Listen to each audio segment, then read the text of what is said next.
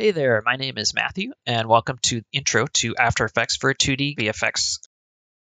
In this lesson, I'll be demonstrating a few common and useful After Effects techniques to hopefully help you on your journey to becoming a 2D VFX artist. This video is mainly aimed at those who don't really know After Effects. We'll be creating this animated cursor here, and in doing so, we're going to cover both the basic After Effects glow and a paid plugin called Deep Glow, along with blurs, masks, keyframing animation, and more. We'll also be exporting this animation as a sprite sheet for use in game engines using a free extension called Sheeta, which you can find on aescripts.com. Don't forget to download the totally free cursor asset and grab that extension if you want to follow along. You'll find links below in the description. So let's delete all this and start fresh. First, we'll save our project, so we can simply quick save as we go by using Ctrl+S. Next, we'll import the cursor artwork, which you can do in a few ways. You can go up to File, Import, or you can simply double-click in the project panel. Next, we'll want to create what's called a composition. You can hit Ctrl+N, or go to the Composition menu and hit New Composition, or you can click this button here. But we're actually not going to do any of that. We're going to grab our cursor here and just drag it directly onto that button. You'll see this also creates a composition, and doing it this way automatically uses the information available from the asset. So since it's just a still image, it's only grabbing the 64 by 64 pixel sizing and dimensions. But if this was a video or an image sequence, for example, it would also use the frame rate and duration. This will definitely save us some steps in the future. From here, we're going to hit Ctrl+K to open our composition settings, which you can also find up in the composition menu. It's showing our composition name here as cursor, which was the name of the asset. Make sure to set the duration to 16 frames and keep this at 24 frames per second. Next, we're going to duplicate our cursor layer by selecting it and pressing Ctrl+D. Then we're going to pre-compose that new layer by right-clicking on it and selecting Pre-compose. We'll name this composition Gem. You can leave the top option selected here and hit OK. We'll double-click on it and open the composition we just created. So this asset is pretty small, so we're going to get a lot of use out of using the mouse wheel here or the Z key to let you zoom in. And if you click and hold the middle mouse, you can drag the image around. You can also hold the space bar while left clicking if that's something that you're used to from other programs. So using those tools will help us here as we start to mask out this gem. You can add a mask by right clicking on the layer and hitting new mask, or using the pen tool up top, kind of like this, or clicking on the shape tool and drawing it on. You can also double click the shape tool. When doing it that way, make sure you have the layer selected or you'll end up creating a new shape layer instead. Once you have the circle drawn on here, we'll double click it and adjust it to fit the gem shape as best we can. Hitting enter here will finalize the transformation on the mask. If you want to modify any of the mask properties, like feathering it or expanding or contracting it, you can twirl down the layer here and it will show you the masks, or you can select the layer and press the M key. So because we might want to manipulate this gem later, we're going to center its anchor point while we're in here. So to do that, we're going to need guides and rulers. So we go up to the view menu and turn on the rulers. Let's also turn on snap to guides. Another way to turn the rulers on, you can press Ctrl+R. It's a nice way to quickly toggle them on and off. Let's set a guide vertically and horizontally centered over the gem as best we can. Then we can use the little square nodes to line up our image over the guides. You can use the arrow keys to nudge the image a few pixels to center it as best you can. Once the square nodes are lined up underneath the guides, it'll show us the center of the gem here based off of the shape of our mask. So if we press the Y key, it brings up the Edit Anchor Point tool. So then we can click and drag that, and it will snap to the center of the intersection of the guides. So this looks good. We'll come back here later, but for now, let's go back to our cursor composition and hide the cursor layer button to see our gem masked out, which looks good. So now let's add some glow to our gem. Let's select the gem layer and go to the Effect menu, Stylize, and Glow. Now the glow properties appear in the Effects panel on the right side of my screen, but this likely will be in another location for you, especially if it's your first time opening After Effects. You can undock any panel here and move it around to suit your preference. So I've just put mine on the right here. So if you pull down the threshold property here, you'll see that the effect increases. The threshold defines which pixel values the brightness applies to. The closer to 0, the more values it will include and the brighter the effect will get. Adjusting the radius simply expands the effect over a wider area, and the intensity defines how hot or bright the overall effect is on the affected pixels. You can also duplicate the effect by selecting it in the Effects panel or on the layer and pressing Ctrl-D. AE's stock glow isn't great, but it can do in a pinch. So what I tend to do with it is have a tighter bright glow and an additional softer glow that's a little bit wider in radius on top of it to give it some bloom. To find the effect on the layer itself, you can click on the layer and press E, and it will show you your entire effect stack. So for now, I'm going to delete this pair of glows for a moment, but we'll add them back in a sec. We're going to take a second to talk about transfer modes. We'll duplicate our layer here by selecting it and again pressing Ctrl-D. To the right, you should see a drop-down menu that reads Normal, which if you don't see, check the bottom left and make sure the center button, Transfer Controls, is enabled. With the top gem layer selected, let's click on that drop-down that says Normal and go up to where it says Add and click on that.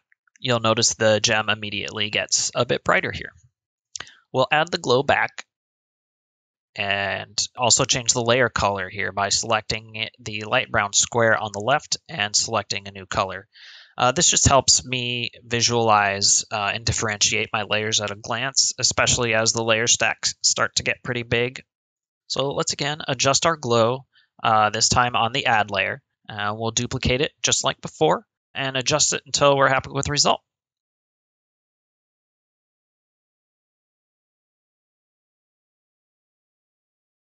So that's looking all right. Let's go ahead and add a pulsing animation to this glow layer.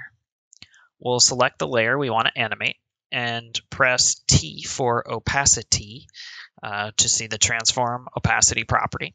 With the playhead on the first frame in the timeline, we'll set the opacity value to 50%.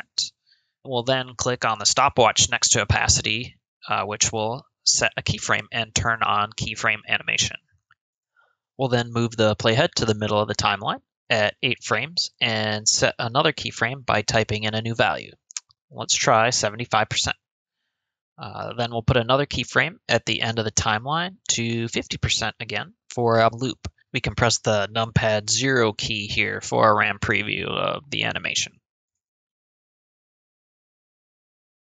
And we'll actually want to scooch the keyframe at the end here all the way to the 16th frame for a seamless loop. So let's double click on the gem layer to open it up, and we'll select the cursor layer and press R to bring up the rotation property.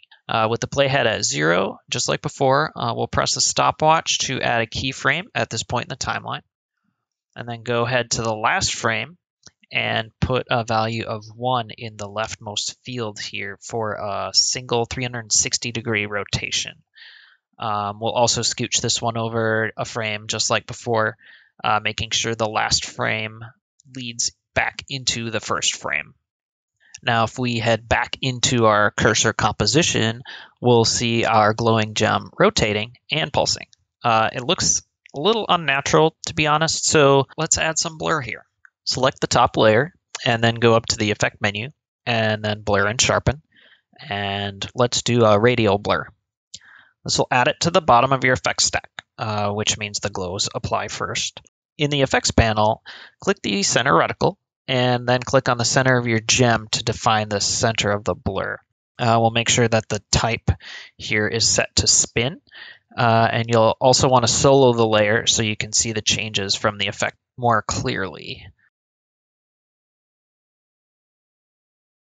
After blurring the top layer, let's apply the blur to the layer beneath it as well. We'll copy and paste the effect from one layer to the other by selecting it and pressing Ctrl-C, and then selecting the layer below and pressing Ctrl-V to paste. You can adjust the blur here to taste, and then unsolo the layer and watch your animation. It's not too bad. So now I'm going to quickly run through a different glow method using a paid plugin called Deep Glow. It's about $50 on aescripts.com. There are a few glows out there at different price points, but I find this one to be the best for the money in that it treats colors and intensity much more respectfully than After Effects stock glow. While I'll be using it in my other lessons, it's not required. You can definitely get by with the AE stock glow, but you will notice a difference in color and look. Let's select the top layer and press E to show the effects if they weren't already there, and we'll turn off our original two glows. With that layer still selected, go to the Effect menu, plug in Everything, Deep Glow.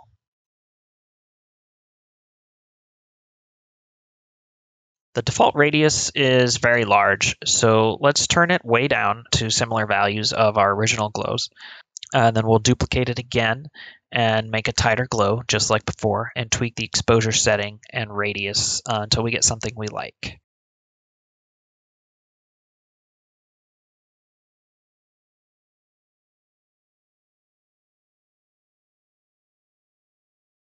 It's a little hot, so I'll select the layer and press U to see my keyframes and turn the opacity down at the 8 frame mark to about 65%.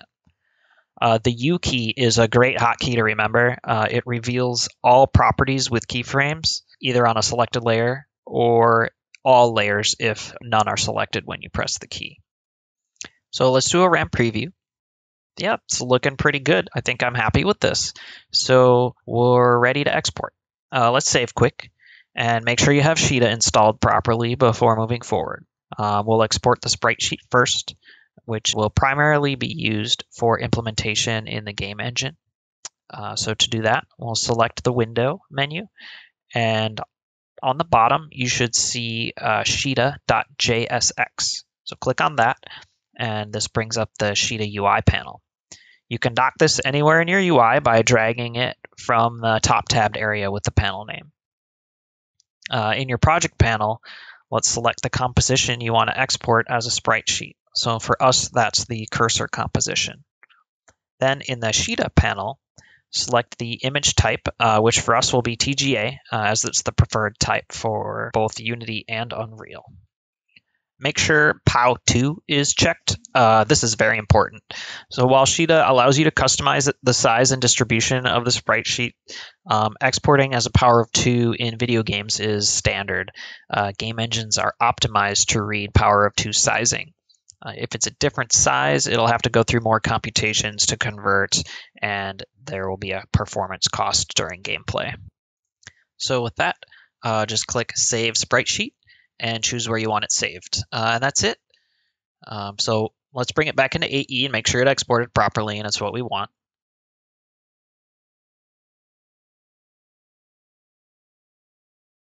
And there you go. Lastly, we'll just export a video for quick viewing.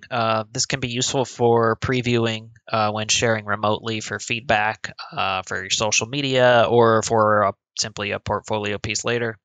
So we'll go up to File, Export, Add to Render Queue, and this will bring up your render queue. So click where it says Lossless here, and we'll change it from AVI to QuickTime. This is a personal preference, but we'll leave it on the animation codec, which is a lossless format, which means it won't compress the colors or the animation, but the file size will be larger. Since it's a short animation, the difference will be pretty negligible. QuickTime animation also has the option of exporting with an alpha here for transparency. So if you want that, feel free. but we don't really need it for now, so I'm not going to do that. So if everything looks good, press OK. Now we'll click where it says cursor.mov and choose where you want it to render to. Name it and click Save. Then hit that render button. You'll hear the ding, and there you go. Simply bring it back into AE to preview and make sure it worked. And hey, it works. There you go. So that'll wrap up this quick and dirty intro to After Effects. Please like and subscribe for more, and let us know in the comments if you have any questions or what you found useful or what you're missing. We would greatly appreciate that. Be sure to check out the VFX Apprentice course, 2D VFX for games, TV, and film, where you'll learn how to make an awesome variety of 2D effects and put them into a playable game demo. It's super cool. The link is in the description. Thanks for watching, everybody, and we'll see you next time.